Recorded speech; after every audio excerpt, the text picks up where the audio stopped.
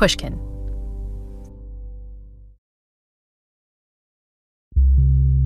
Do you remember where you were on the morning of September 11th, 2001? I was a senior in high school, and I remember we heard the rumors, the whispers that an attack had happened. This is author and activist Simran Jeet Singh. Like many Americans, he also has a vivid memory of how scared he was that terrible morning. We ran to my teacher's classroom, Miss Strong, and we all just watched on television. We watched the towers come down. But Simran's fears about the events unfolding in New York and D.C. went beyond just the tragic terrorist attacks that were unfolding. That afternoon, the death threat started, first by phone, then people driving by. So, it was a really intense moment in my life. Simran and his family are Sikh, members of a major religion that sprang up in India around 5 centuries ago. As part of their faith, Sikh men grow beards and wear turbans. Even though their faith had nothing to do with the awful attacks of Osama bin Laden, Simran and his family became immediate targets for abuse in their small South Texas town. That afternoon, Simran's mom locked their front door. I remember that vividly because we had never locked the doors. Followers of Sikhism are no strangers to assault and persecution. The threat of oppression has even shaped their faith. But Simran was still surprised when his father pondered their situation soon after 9/11 and gave thanks. My dad said something to me like, aren't we so fortunate? We're so lucky that your neighbors have been coming by to give us food, that your teachers and your teammates have been checking in to see if you're okay. Aren't we so lucky to have all these people around us? This story is a pivotal moment in Simran's hit book, The Light We Give, How Sikh Wisdom Can Transform Your Life. The memoir tries to unpack different strands of Simran's Sikh faith and explores how following these tenets can make us all feel a little happier. So let's hear more about the well-being wisdom of Sikhism on Happiness Lessons of the Ancients with me, Dr. Laurie Santos. We heard the story of Simran's family and the abuse they suffered following 9/11 in the last episode. But what I wanted to dig deeper into this time was the reaction that Simran's father had to this difficult time. If your family was under siege, with strangers calling in death threats and abuse being screamed at you from passing cars, would you ever think to say, aren't we so fortunate? And I look at him like he's lost his mind, right? Like in what world is there something to feel fortunate about? And yet, this is what Simran's dad thought. His religion valued optimism and gratitude even in the face of negative events, and prized the bonds that form between people of different backgrounds. Rather than forgetting all those teachings in such a stressful moment, Mr. Singh kept them at the forefront of his mind. He committed to putting those teachings into action day in and day out, until they were simply second nature.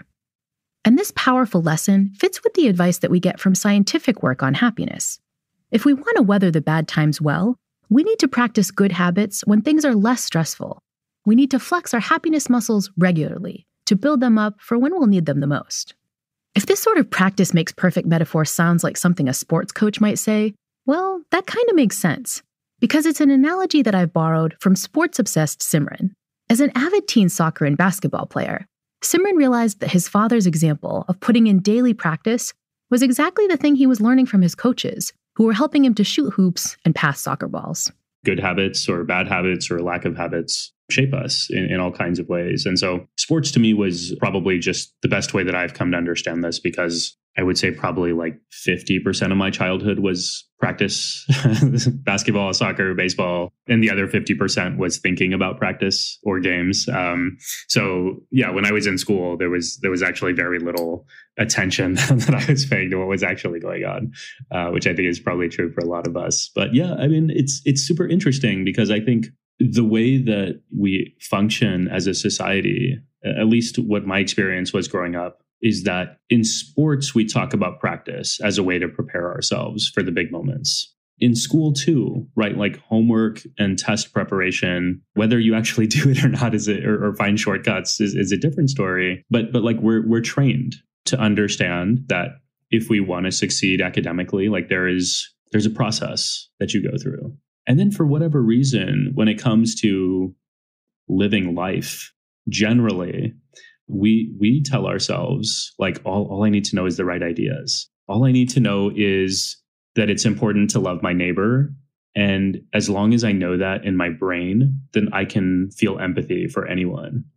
And to a degree, it works, right? Like on micro level, day to day, you see your neighbor and you say hi and you feel good about yourself. And you're like, see, I'm a good person. I'm empathetic. I'm compassionate, whatever. I watch TV and see this earthquake in Turkey and I donated $100 and like, that's it. And like, those are good and they're fine. But what I found is without real intention behind bringing those ideas into practice, like they just are so distant from who we actually are. And part of the reason that this really came to me was in trying to understand what I was noticing on the front lines of hate violence, which is that for certain communities, and I worked with many Sikhs, and we see this particularly among faith communities, when certain communities are targeted and beaten and assaulted in these nasty, hateful attacks, they have an ability to respond with the best of their values in a way that goes beyond human understanding, right? Like it's so hard to watch these people as they're in the worst, most vulnerable positions of their lives because somebody couldn't control their own anger and their own hatred. And they'll sit up and they'll be like, I don't want them to be punished. Like I've seen people who've lost family members and been like, I don't believe in capital punishment. I don't want that person to die. I want to forgive them. And like, however this plays out, and it's super complicated. And I don't think there's a clear formula for it in terms of what people should do. But what I can say is I've seen that in their most vulnerable moments, when people have lived lives where they've practiced daily what their values are, like they're ready to show up in those difficult moments. And so that's become the inspiration for me. Like, what am I doing every day to prepare so that when the hardship comes, and it's going to come, like life is life, things are hard.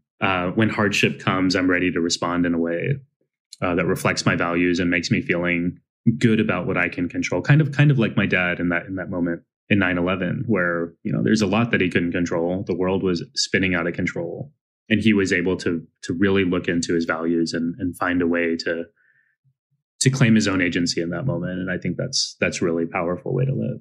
And I think part of it is recognizing the power of the moment. You know, there are so many faith traditions that really focus on the kind of redemption or liberation that will happen to you after you die, right? You know, I'll try to get into heaven, or, you know, the afterlife will be so great. But I think one of the powerful things about Sikh philosophy is there's a real emphasis on the here and now, right? The liberation doesn't happen when you die. It's happening kind of as you're living right now. And so talk about this idea of mindfulness, something that the happiness literature has talked about a lot, and how that sort of plays out with kind of making sure you're practicing all these good values and these good deeds in the here and now. Yeah. It's interesting because, you know, I study a lot of religions and philosophies. I'm a professor of religion. And even as a kid, one of the things that never really made sense to me was this approach to life that said, life is an illusion.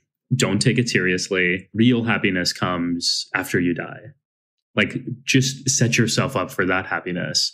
And, you know, to each their own. It's fine if that's the way you want to live. But like, what I've learned and understood and what I really appreciate is life is finite. We don't know what we don't know. And what we do know is what we experience right now. And here's an analogy that might be a little bit basic, but I think it pertains here. So my wife is a physician. And when she was in high school, I didn't know her then, but this is sort of how she's described it to me. She was like, all I need to do to be happy is to get into a good college.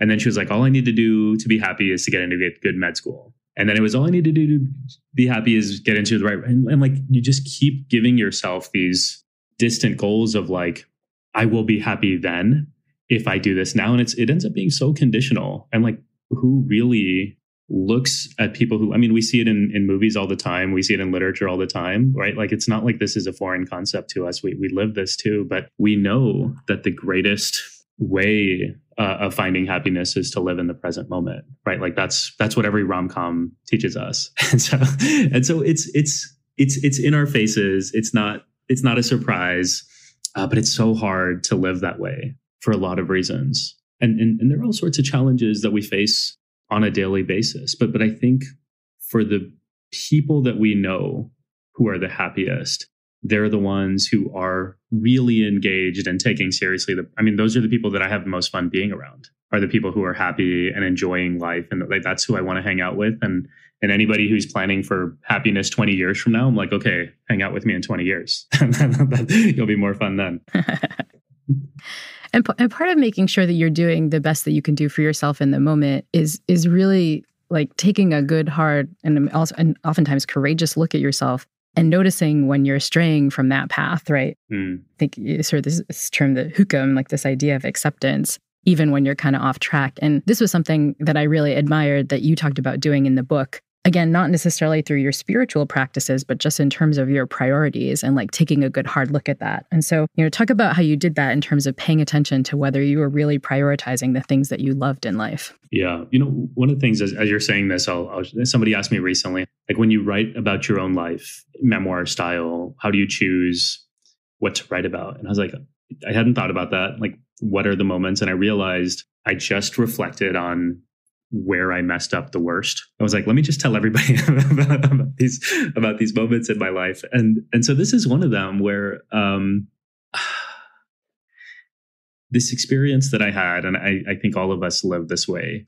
In my head, I would describe my priorities as being, family first always. And I had these young kids, and I would say that that's the most important thing to me. And I would say, my own personal happiness, spiritual practice, and the last among that is work. And I think that's really reflective of how I see the world and where priorities should be. And I wasn't sure exactly how to check if that's, it felt to me like I was off balance and I wasn't quite where I thought I was, and things weren't really lining up. And so I had this exercise where I said, okay, for today, imagine that an alien comes from outer space and is just watching me and observing me. And based on those observations, they're going to see how I spend my time. And based on how I spend my time, they're going to tell me what my priorities are.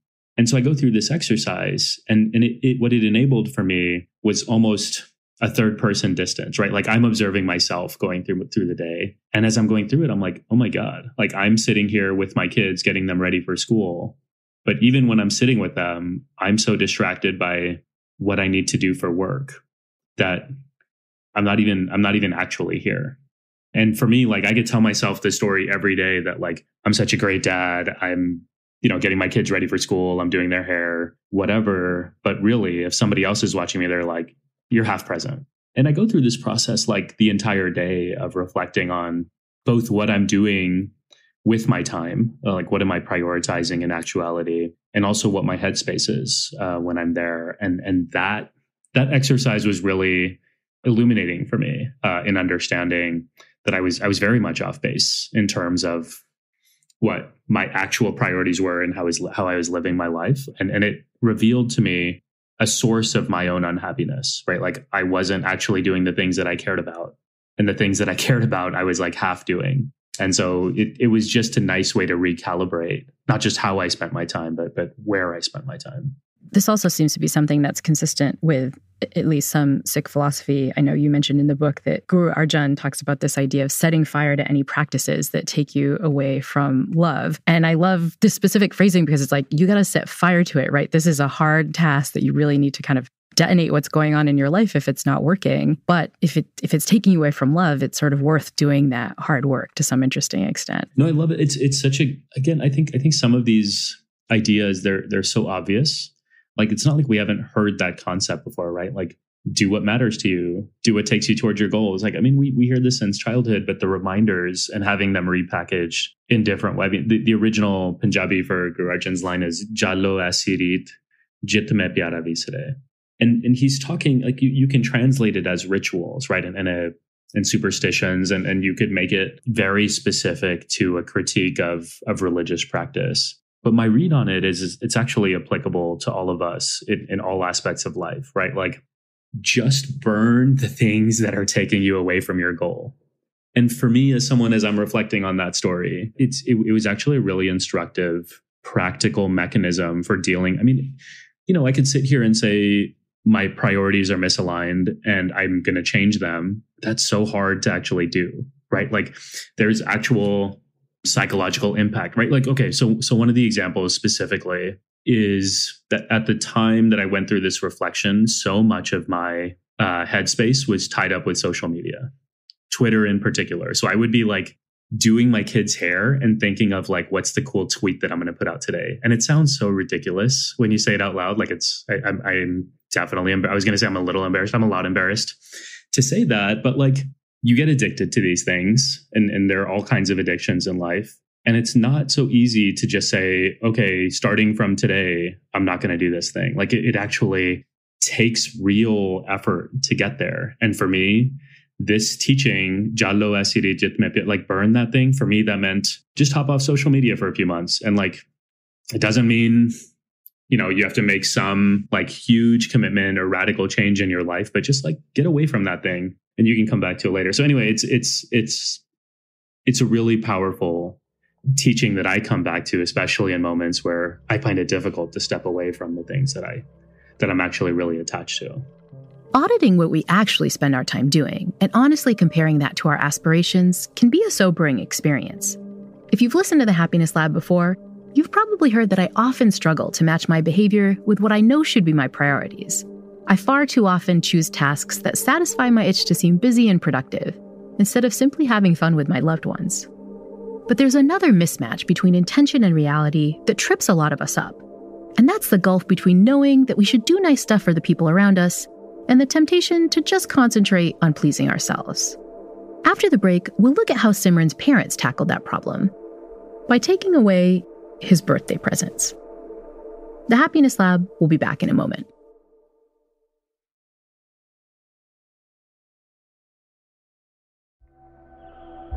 There are so many arresting moments in Simran Jeet Singh's book, The Light We Give, How Sikh Wisdom Can Transform Your Life.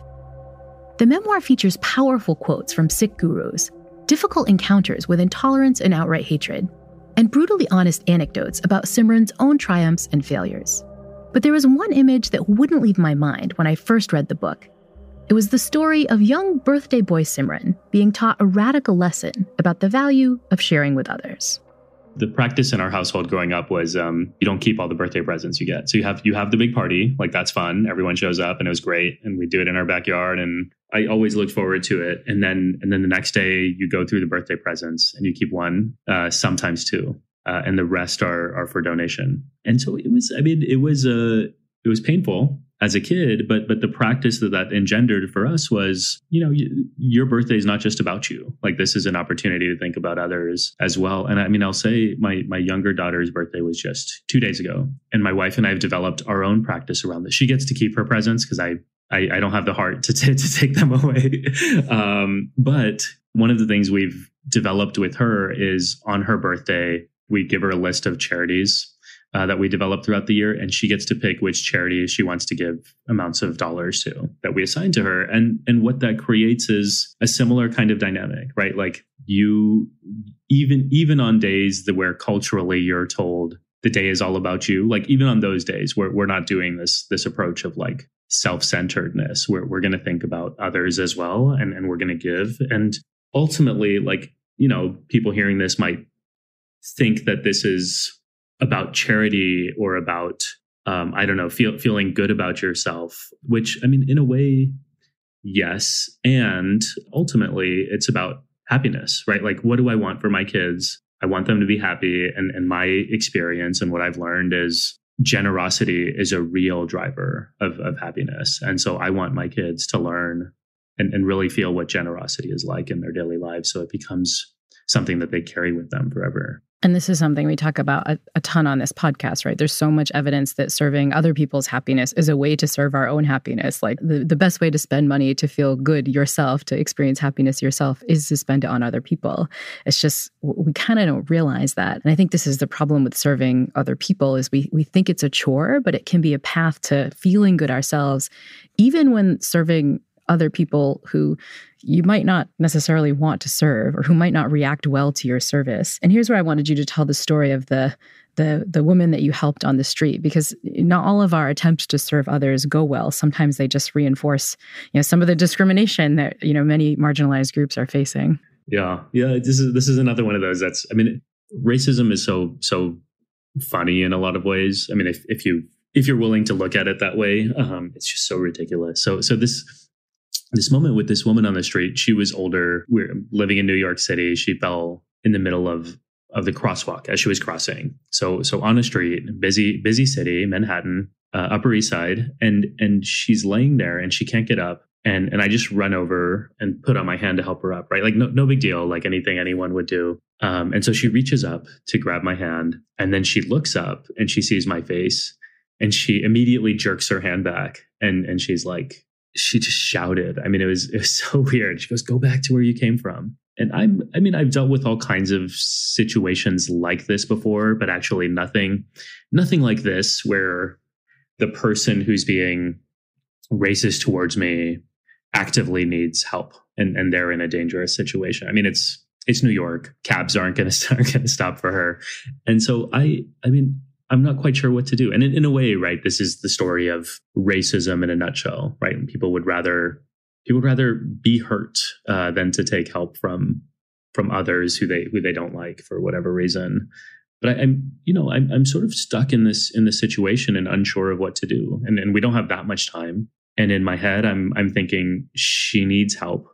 I'm also thinking she doesn't want help from me. And a really natural reaction, and I acknowledge this, would be to just walk away and be like, whatever, you hate me, like I don't care what happens to you. But I think the practice of service, as I developed it over the years, had helped me understand that actually service is not about yourself and what you need to feel good. It's about other people and showing up for them. And so the immediate thought in my head was, help this person in a way that is comfortable for them, in a way that meets the urgency of the moment, but without making it about myself. So, I mean, the quick response then is get other people over who she's willing to take help from, and bring her to safety. In a lot of ways, it's a really simple story. It happened very quickly.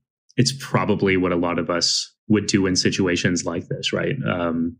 But some of the particularities of the story that made it challenging for me helps me understand what it would look like for us to show up for one another in moments of need in ways that aren't necessarily self-centered and could really apply generally to social progress. The reason I find this story so amazing is it's not just kind of not being so self-centered. You're helping a person, but you're really doubling down on humanity during a time when you're experiencing like really awful discrimination yourself. And I feel like, this is kind of really getting back to this idea of ikoknar, right? Like where it's like, these are the moments when you have to remember this radical connectedness. But if you can, then you can use these moments not just to be these awful moments of racism, but you can really educate people about your heritage and about what you're about in these kind of awful moments. And I love the book because in the book, you talk about so many cases where you've done that so elegantly. My other favorite story in the book was when you experienced yet another racist incident in New York, this time involving some teen boys, but you were actually able to teach them. And so tell me a little bit about this story. Yeah, thank you. I mean, one of the things I try to do in the book is just share with people what it's like to walk around in my shoes and in my skin every day. But in a way that, I want to be honest about my experience and not overstate. I mean, part of the way that I experience, as you can probably tell from my tone and tenor, is, these moments are hard, but they're not the worst moments in my life. They're not the worst things in the world. I can manage them. I can find even happiness within them. So it's fine. And I think that's an important thing for me to acknowledge too. And this moment with these kids, when I'm running also in New York City, happens actually just after I start a practice of taking 10 seconds every day to see the humanity in strangers that I see on the street. Part of the goal there was to move beyond this feeling of strangeness, and to develop a sense of familiarity with people who I didn't know. And so I've started this practice, and pretty soon after, I'm running on the West Side Highway in New York, and I hear this guy shouting at me. He's calling me Osama, and he has a couple of additional descriptive, colorful words coming with it. And I'm so annoyed. I'm just trying to enjoy my run. It's a beautiful day, and this guy's ruining it. And so I keep running at first. And as I run by, I see him, and he's probably 18, 20 years old. And as I pass by, I had no intention of, saying anything or stopping or anything. But as I pass by, this practice kicks into my head. And I look at him, I'm like, oh my God, he is just like one of my students. same age, right? Same background, all the things, right? Like, it's so interesting for me to observe him in this way, in this moment. And I decide to stop and to see him and treat him as one of my students. And so I go over to him and we end up having a really brief conversation. He must have been terrified. He must have been like, "Uh-oh, I'm sorry.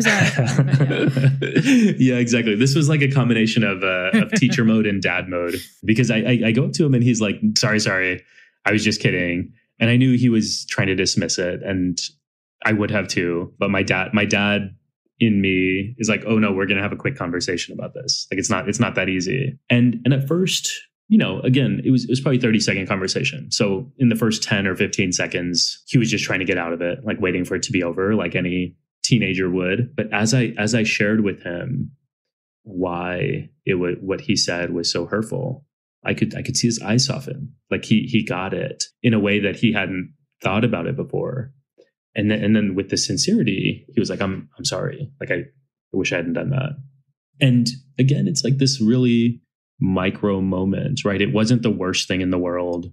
By engaging with him, I didn't change the world or fix the world. But again, like thinking about my dad after 9/11, like, what does it mean for us to meet these moments with our values, to reclaim our agency in ways that give us hope, to say, actually, like, the world doesn't just happen to me. Like, I can contribute to it. I can have a positive impact. And for me, that meant I could enjoy the rest of the beautiful day, right? Like, I walked away being happy with how I dealt with it, rather than being annoyed or frustrated as I would have been if I just ignored it. And same for him, right? Like, he got something out of it too, rather than just, being enabled to continue in the way that he had. So to me, it's just this really simple practice of seeing people for who they are in a world where we're often bogged down by the fear of engaging with people who are different or people we don't know. And it made all the difference in that moment for me.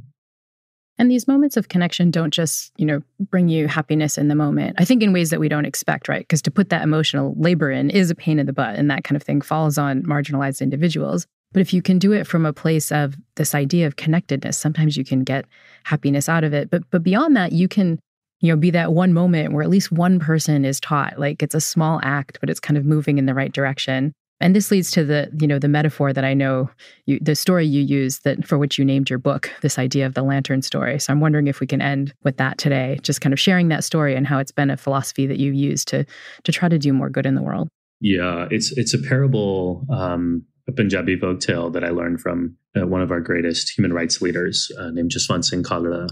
And it's about a lantern in a village that is it with a collection of lanterns. And as the sun starts to set in the evening, they start to feel fear. And they wonder what's going to happen to us as the darkness comes. Like, we're not going to be able to see anything. And one of the lanterns, as the darkness sets in, announces, "I challenge the darkness." And it flicks on its light. And, there's no intention of anyone else doing the same.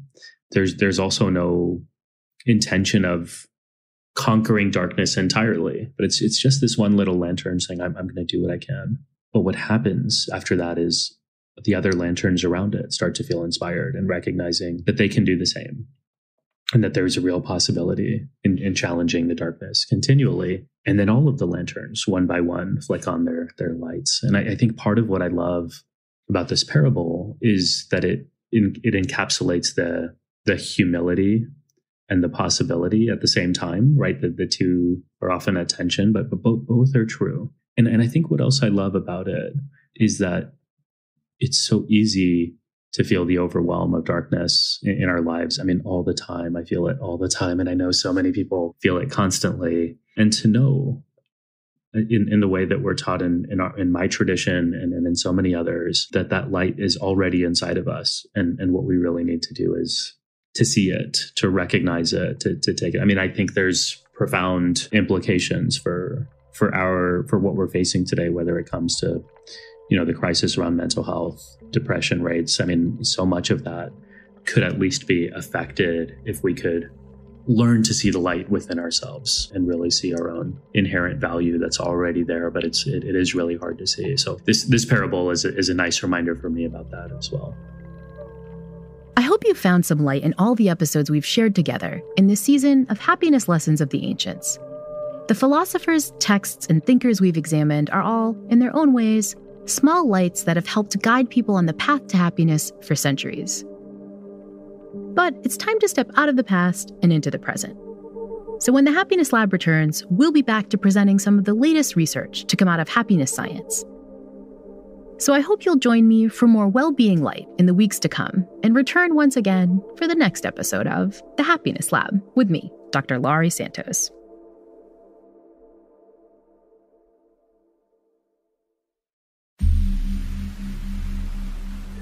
The Happiness Lab is co-written by Ryan Dilley and is produced by Ryan Dilley, Courtney Guarino, and Brittany Brown. The show was mastered by Evan Viola, and our original music was composed by Zachary Silver.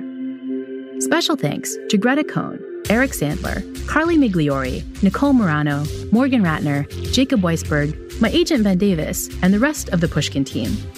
The Happiness Lab is brought to you by Pushkin Industries and by me, Dr. Laurie Santos.